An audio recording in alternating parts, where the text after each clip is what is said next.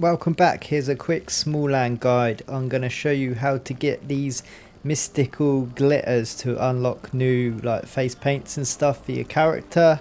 So they're all around this monument here, the church kind of thing, all by the historian location. I will show you screenshots of the actual map in a sec and throughout the video, so just pause it when I get to that point. But location number 1 is just here, so that is round the back of the church, and then location number 2 is on top of this big tower. So you probably need a hornet to get up here. I did have a look without one, and even with a hornet you ran out of stamina. When you get to the top, be careful, because I nearly jumped off right there.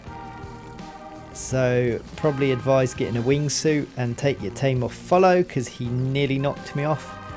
It's really dodgy getting this one. So that's location number 2. So let's move on to glitter number 3, and that is, if you jump over here, it will be on the oak beam, so it'll be a bit lower down on the lower down ones. Took me a while to find it, but literally you got to fly around this location and you can see it glimmering away there. So if you fly around the middle, you will see it just here. Again, watch out when you jump off, will you? It's dodgy round here. So this is 3, and then we're going to move on to number 4.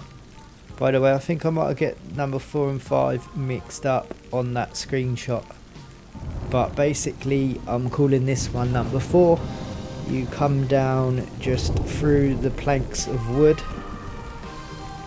and to the colony of red spiders. So they're just there. You throw a right, and here in this little nook and cranny you will find lots of pyrite, and also there is the mystical glitter. So make sure you get all that pyrite.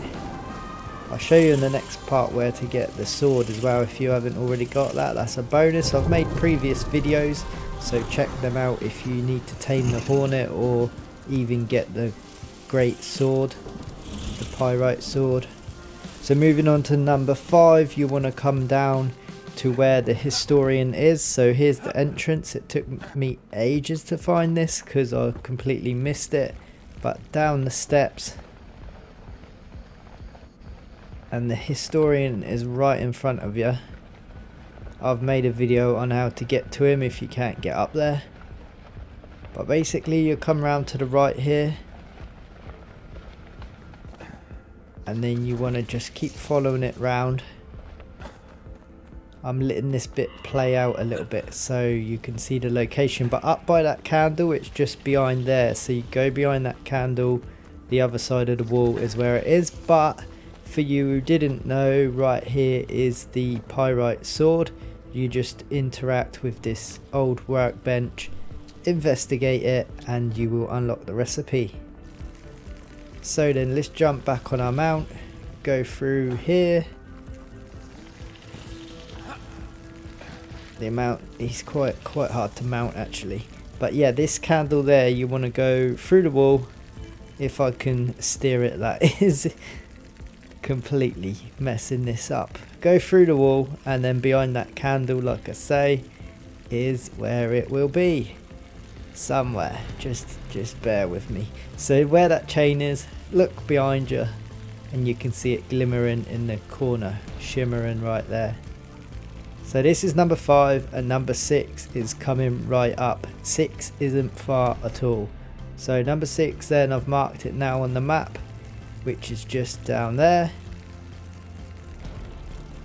By the way, if you need a better screenshot, because I did rush this a bit, I really should have took more time in showing you those screenshots.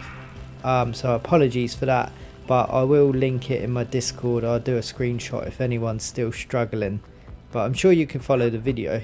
But yeah, number 6 is right here. Now if this helped you out, I'd appreciate it massively if you drop a like and comment, because it really helps this channel get out there to others and helps others, and it also helps me grow on YouTube. But thanks for watching. Like always, I appreciate your support massively. Stay safe, stay entertained, and we'll see you all on the next one.